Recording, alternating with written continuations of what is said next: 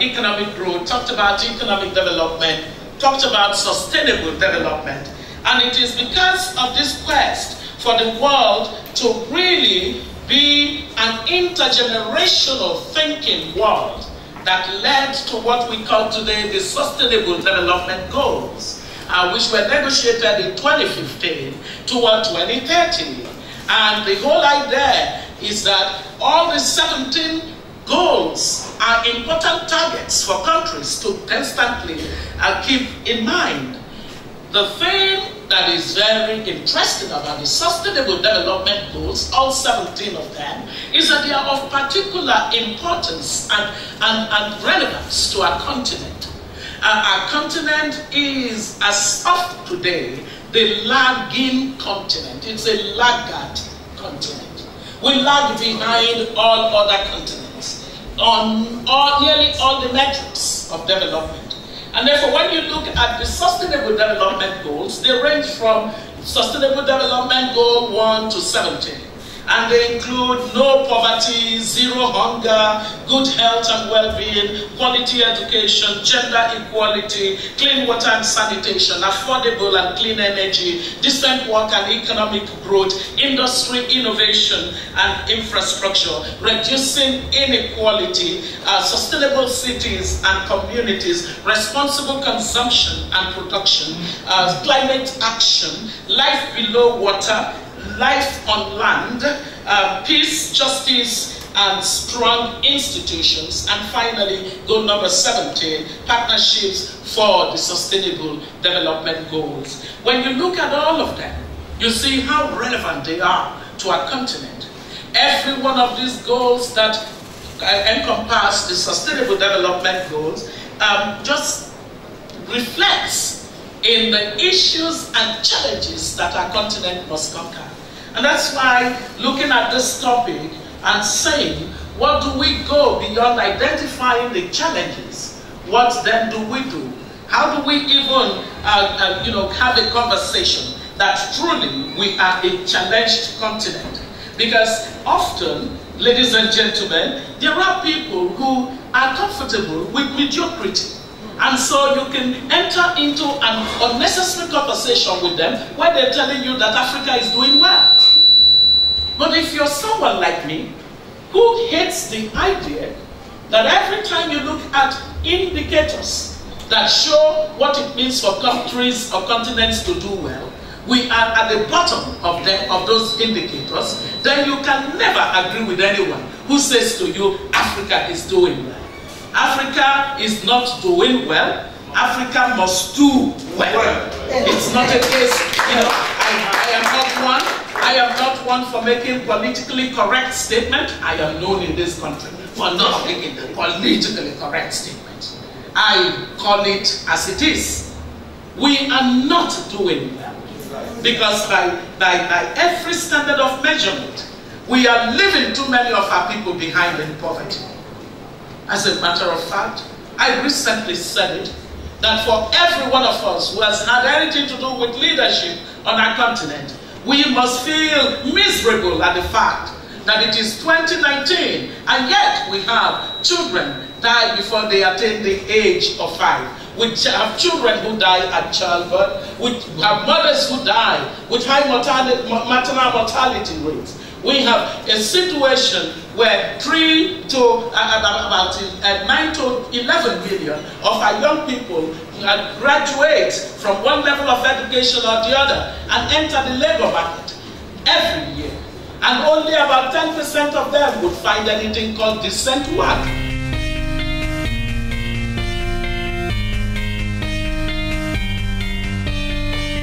Ladies and gentlemen, it would be inexplicable contradiction for hundreds of millions of people to be bogged down in ignorance and disease in the same world where robots are being proliferated to solve the most complex of human problems.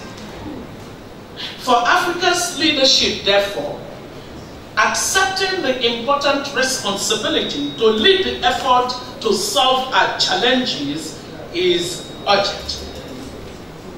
Ladies and gentlemen, what are the 6 critical manifestations of Africa's failure.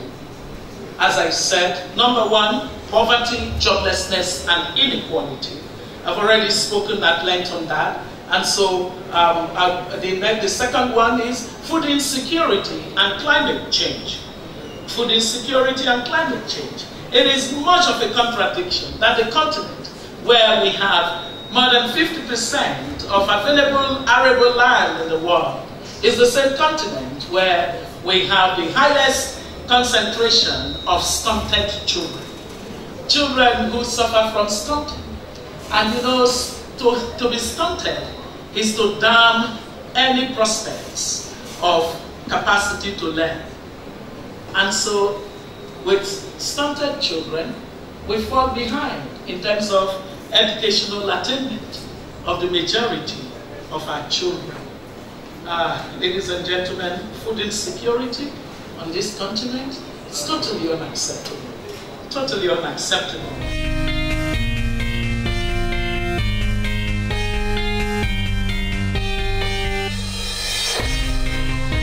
Today, Africa spends more of its resources on recurrent costs of running government. Yes. And so does not have sufficient investment for sufficient resources to invest in capital accumulation. We must turn that around. Our budget system is not enabling us to get value for money. And a lot of our politicians enter into politics in order to be traders, to buy and sell. The only thing that makes them wake up when they are asleep is when they hear the word contract.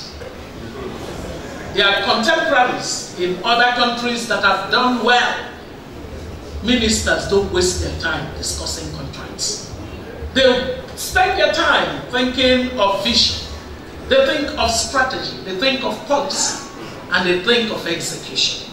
They don't. It's infra-dig for a minister to sit with a contractor discussing what. And by the way, I am telling you what I modeled as a minister. Nobody that had anything to do with my ministry had the effrontery to ask for a meeting with me because they knew they would be summarily asked to leave my office. That's not my business. There are systems that are in place to handle transactions. The role of a minister, the role of a leader should have nothing to do with transactions. I see your note, and I will be closing on you know. No transaction-minded leadership is the worst thing that happened to the political systems of our society. You have people sweating seriously because they are busy looking for contract opportunities. And there's nothing productive about office in the public life. That is such a waste. It's a waste of leadership for it to be that leadership is reduced to the lowest common denominator. Ladies and gentlemen, let me say to you that if we can invest well in the things that matter for improved opportunity for our citizens will be the ones that will lead the process of development on our continent. Because it has been proven that countries can reduce poverty within a matter of 3 decades. All we need to do is to look at the miracle of China. China invested in human development of its citizens. And in less than 30 decades, in less than 3 decades, China has been able to lift more than 800 million people out of poverty. Now, that is at least 4/5 of our population in sub-Saharan Africa. So let me end on this note, ladies and gentlemen. What is it that is the most, what is it that is the most important thing for Africa's future? In order that we can turn around what we've listened to into a different story. Number one is we must determine frankly and squarely what economic philosophy we believe in, and our structural economic transformation agenda. We must determine our economic philosophy and the structural economic transformation agenda that we will pursue. When the former vice president talked about Africa 2063, that is beginning to have that conversation, but there is much more to be had in unifying the ideals of what it means to have an African economy. Our regional economic integration philosophy has to go beyond political aspiration of individuals. It has to become a concept completely and entirely owned by the citizens of the respective countries in Africa, with a complete consensus on what economic philosophy we seek to pursue.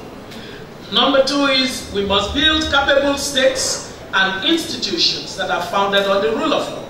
And the interesting thing about that is that it takes the citizens finally saying enough is enough for there to be the demand side of good governance, which is what makes up for a capable state. There can never be a capable state when citizens are comfortable with a failed state. Round of applause, please.